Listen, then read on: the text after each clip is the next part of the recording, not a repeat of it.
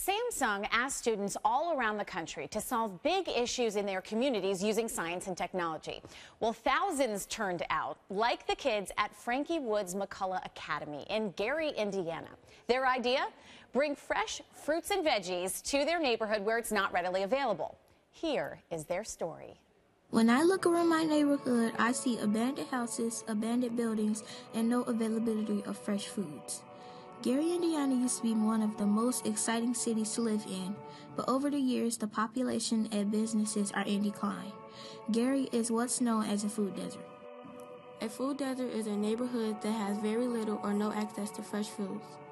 The grocery stores that are present usually are stocked with processed foods which do not promote a healthy lifestyle. Sometimes entire neighborhoods do not have a grocery store with fresh vegetables. Oftentimes, students eat the healthiest at school where the menu is plain. Some families in our community do not own transportation, making it even more difficult to get to a grocery store. It's time to make a difference. It's time to educate ourselves, our community, and help change the world. Time to get involved and help our community get fresh veggies. We want to help our community by establishing a community garden on our school property. But we need to learn about growing fruits and vegetables first by creating our own mini greenhouses. We build mini greenhouses so we can practice growing our own fresh vegetable crops. We will begin growing tomatoes, cucumbers, onions, and peppers as a test before we begin our community garden this spring. We met with Phil Graham from the Portage Community Garden in Portage, Indiana, to learn how other local community gardens operate. He gave us advice on what kind of vegetables to grow, what kind of soil to have on our lot, and how to maintain our garden. After our fresh vegetables are grown, we will package them in bags and give them to families in need in the community. So that is their idea. It's one of 15 being considered for the Samsung Solve for Tomorrow contest. And they are a remarkable group of young people doing incredible things. They will join us coming up. We have an incredible surprise for them. They have no idea what's in store.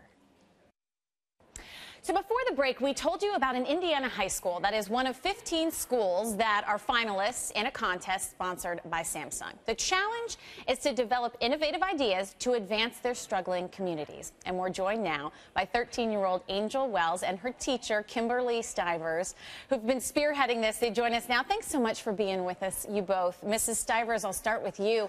This idea being that in Gary, Indiana, there's sort of food deserts. There's no access to fresh fruits and vegetables. So why not create it yourself? You have started these community gardens there on the property. Take me through how this actually works. Okay, yeah, we are a food desert, so there is limited access to fresh fruits and vegetables. So what we decided to do was, in order to address the problem, was to give back. So because of Indiana weather, we built mini greenhouses in our school and started growing some of the plants. So when the weather lets up in a couple of months, or probably about another month, we're going to build a large-scale greenhouse on our property and transfer the plants that we've grown and grow more plants over the summer. So by the fall, we'll definitely be ready to start distributing them to our community. You know, people take for granted their farmers markets in their neighborhoods, and you've basically created that. Angel, you and your classmates, what have you been doing to keep this garden going? Well, our classmates, every second weekend of the day, our classmates go to the science lab and put water in the plants, check on the plants, put them in the sunlight. We take care of them, or we grow some more cucumbers and carrots. We do a lot of things with our plants. So you're not only giving back to your community, you must be learning a lot as well, Angel. What has that experience been like for you? That was a great experience, and also STEM. It increased my classes in science and mathematics, because I'm good in science. I love science. I want to go to college to be a science elementary teacher. So it's really increasing my interest in science. We are a STEM academy, girls academy. We're all girls school, and we are STEM. So we really want to dabble in so many more projects. So it'd be nice to have a partnership with Samsung. Well, you know, it's interesting. I have to say it's a pretty convincing argument, and you guys are doing pretty amazing things. I'm pretty sold, and I have to tell you, so is Samsung. I have a bit of a surprise for you guys. I don't know if you can see this, but right here we have a $25,000 check made out to Frankie Woods McCullough School. Thank you. Awesome. A technology grant. It's the Civic Engagement Prize. I have to get your first reaction. Thank you. Thank you. Angel, what do you think? What will you do with that?